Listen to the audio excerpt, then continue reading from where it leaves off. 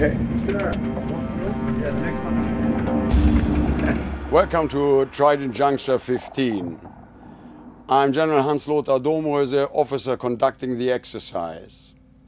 My mission is to train air, land and maritime forces in a complex scenario. My focus will be the NATO response force, the so-called fire brigade of NATO.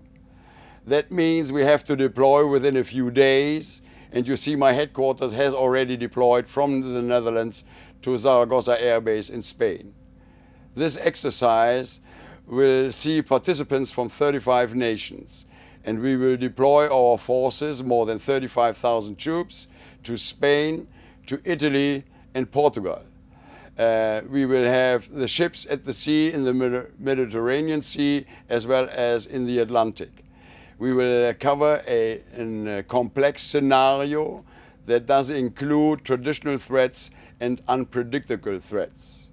Overall, we will challenge our troops.